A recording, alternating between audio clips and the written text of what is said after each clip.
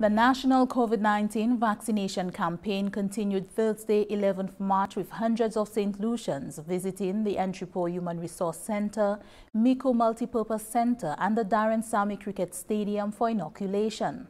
At Wednesday, 10th March, 12,624 St. Lucians had received their first dose of the AstraZeneca vaccine.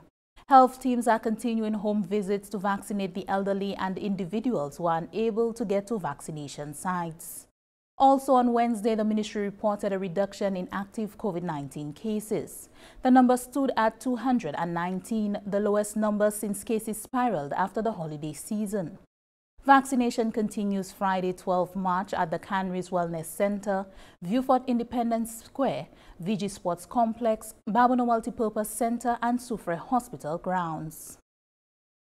Meantime, in a sobering first-person account of the COVID-19 illness, one survivor sings the praises of healthcare workers at the Respiratory Hospital for not only risking their lives but diligently carrying out their duty to save lives. Details in this report. The island's respiratory hospital has received an encouraging report from a recovered COVID-19 patient after a week-long stay at the facility. In early February, businessman Fadi Leon tested positive for the virus. While awaiting confirmation, his health was deteriorating and he had to be admitted to the hospital.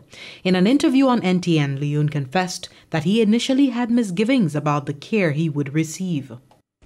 Stories I heard about VH and the amount of circulated videos about the poor service and the poor quality of the service more or less, or the environment or the establishment, I was really afraid. But the first day, honest to God, the first day I entered the center, I was like, wow, this is a masterpiece. Because you're in a room by yourself, nonetheless, every 2 hours, there's somebody checking on you. Your food comes on time as well.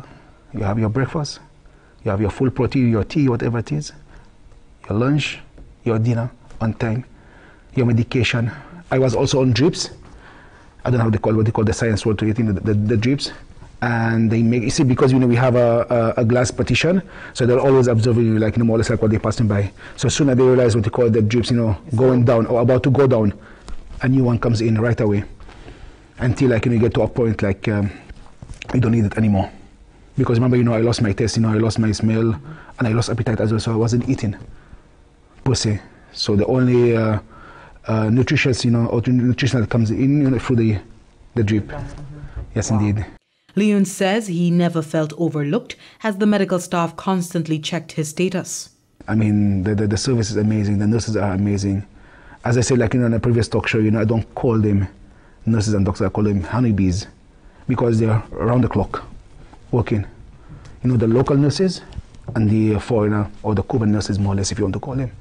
And the doctors, amazing, all of them. I couldn't actually recognize them because of the gaze they have, right? But they were just on point. They come there, they ask you, hey, how's your breathing? Anything troubling you? Anything hurting you? Anything so and so and so? So it's more or less like every 2 hours, they were checking on me. It's not only checking on me as well, checking on everybody, because the rooms numbered.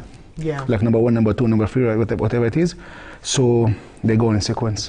So you never felt neglected? No, not at all. As a matter of fact, anytime just about to fall asleep, they will just come in to make sure you have your blood pressure under control and stuff. I was always getting some medication on a regular basis. Leon recovered within a week at the hospital after the close encounter with death. He and hundreds of others in St. Lucia who contracted COVID-19 have been nursed back to health at the facility. Leon says he would not wish the viral illness on his worst enemy and encourages the public to consider taking the vaccine. To get my vaccine actually, prior to my illness, but because of my immune system, being jeopardized, and you could say right now my immune system under construction. Right, the doctor advised me I can't take it right now, right away, because I need a little period of time for my immune system to recover. Nonetheless, have not been sick, I'll be taking it right away. I'll be one of the first to take it right away. So I advise everybody just to take it. There's nothing fear about it. Don't be scared to take it, because at the end of the day, my dears, COVID-19 is not a joke. Believe in me, it is not a joke.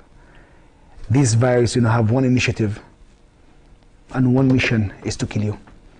For the Government Information Service, I am Jessie Leonce reporting.